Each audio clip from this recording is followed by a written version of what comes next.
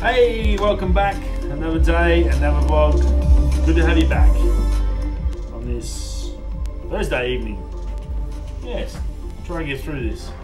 It's been a busy night. Trying to get some smoke in and it's just not happening. Anyways, got a bit done. Obviously had yesterday off. All good. That was good. I needed a bit of rest. We got those two videos out. The 50mm Super Takama show off, and in there I chucked in that beautiful time lapse of Perth City, the sunrise, the morning of when I did the review, and the monster 804 megapixel panorama I did of Perth City. So hope you enjoyed that. Pretty wrapped with that photo. Come up, just awesome. You can zoom. Obviously on YouTube it doesn't sort of do it as justice, but the actual photo I can pretty much zoom right into the windows and see seats and chairs, and it's amazing. What you can do with these cameras nowadays, very cool, and it's come up good with that nice golden glow across it. So that video's going really well. I'm glad you're enjoying that. For you subscribers, and we've had a heap in the last month. Really cool. Thanks for being part of the family, and I do really appreciate it. And if you aren't a subscriber, why not smash that subscribe button down below, hit the bell, and when you hit the bell you'll get the daily another day another vlog video messages. On the app it'll tell you when it's coming up, and also if we're releasing any new videos you'll get them as well. So it's a pretty easy system, and it's free, which is even better. So yeah, obviously I had the day off, so I went for a bit of a walk, and yeah, really cool. Went for a walk on my day off.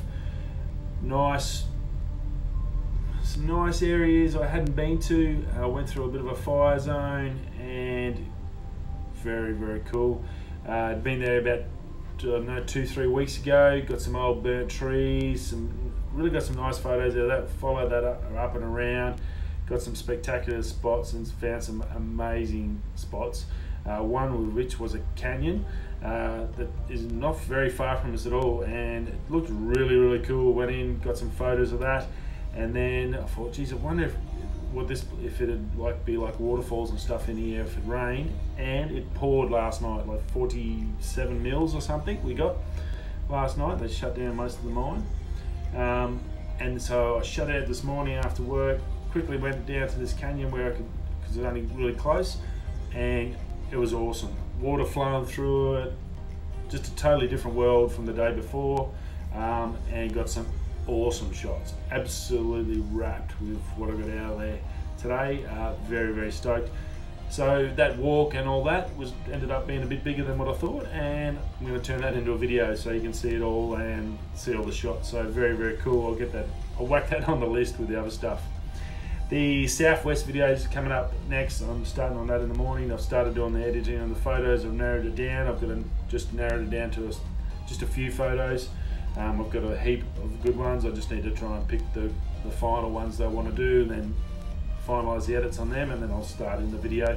So hopefully, this week I should have that out. So it'll be another one. That's a monster. That's a 16-hour day, 800 Ks, all through the southwest of WA. Some amazing country, and yeah, it should be pretty good. So I'm looking forward to that. That'll be the next big one out. And obviously got a heap more stuff I need to get out to you. So just getting the time, 12.5 hours of work, and then trying to get another 3 or 4 hours in. It sort of tends to catch up on you. But anyway, all good. Let's get into some news. Shimano just released the Stella SW 2020, and what a reel. There's a video up on YouTube. You can watch it through the Shimano channel. They're catching bluefin tuna on these things on big 30,000s. The range goes from a 4,000 little lightweight ones up to 30,000.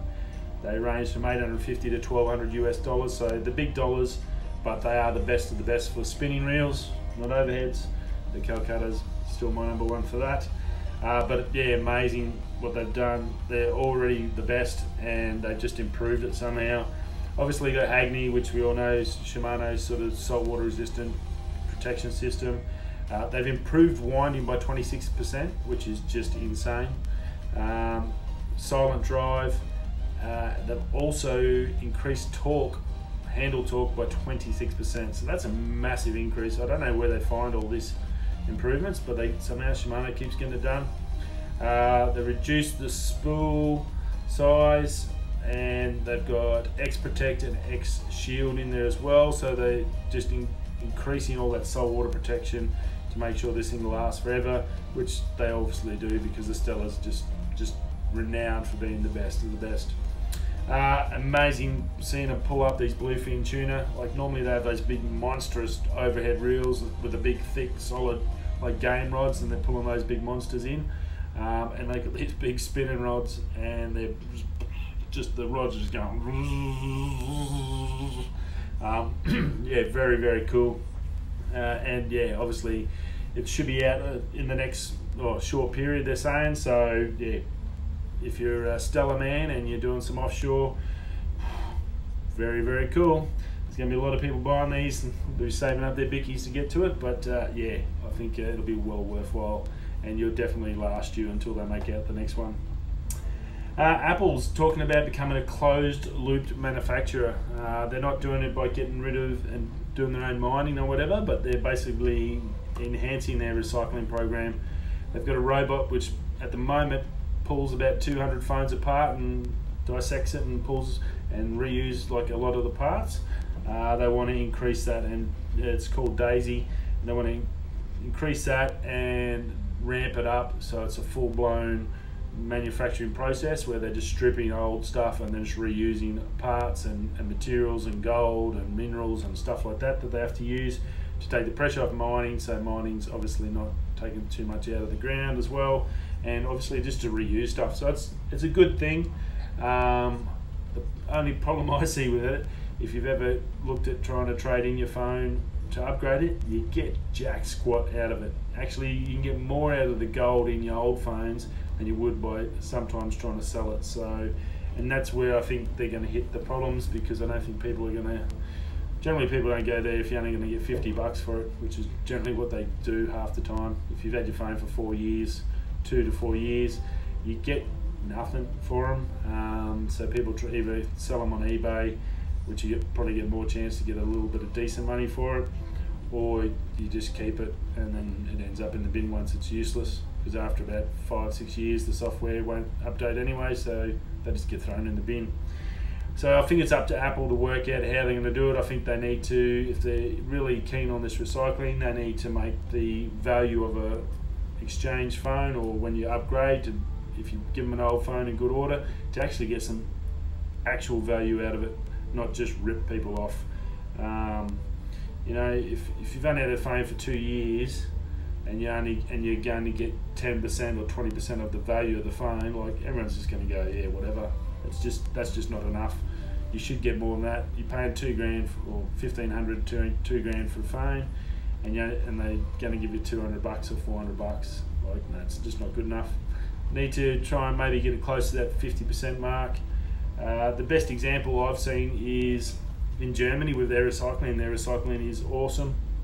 You get a can, it'll cost you like, I think it was last time I was there, it was a fair while ago. So the price might not be accurate. I think it was like 50 cents a can of beer, and you get, I think, like 10 euro cents back for each can. So you're getting like 20% back for just a can of aluminium, and this thing's got gold and everything in it. So very, very cool, and good to see them doing it. Also on Apple, the coders found some lines of code about option of Apple Pro system. So that might be like an overclocking. So if you're doing like editing, you're going to do your render, this might be allowed to ramp, overclock your processors and everything, and just cut everything else out. So it just goes full noise and gives you that burst. Obviously, it'll be for a short-term period, so it doesn't damage your batteries and stuff. And they're talking about it's only going to be in the new 16-inch Pros that have got the new cooling system in it that can handle it, and so that obviously the damage, and they don't get warranty claims and stuff like that. So very, very cool, and it's probably not a bad thing nowadays, but I mean, it all depends. Maybe they just need to make them more powerful so they don't have to worry about overclocking it just to get stuff done. If you've got to constantly do that, well then maybe you need to, I think we need a bigger computer of that. And this 16-inch Pro looks like it can handle a fair bit, So I think it's just getting the right model to suit your needs possibly. So yeah, but for gamers, I know they have it on the gaming side, PC market, so it'd be interesting to see how it goes from there. Android is coming out with AirDrop. For you Android guys, that'll be good for you. Obviously it works really well on Apple, I use it all the time. It's super handy, don't have to get cords and all go through all that crap, especially now with the stupid ISO 13 update where iTunes is disembobulated into 3 different programs and I still can't get friggin' photos on my phone. So yeah, it's still a joke, that ISO 13. So it's good to have AirDrop so I can constantly get photos on and off my phone. Android's, it's going to be called nearby sharing for Android. Now the big difference is it's going to be, you'll have to be within 1 foot of your phone to share, or your device to share. So I think that's more of a security measure they talked about, where Apple's a bit thing, they're saying that gives you possibilities for people can attack you and maybe use AirDrop to get into your system.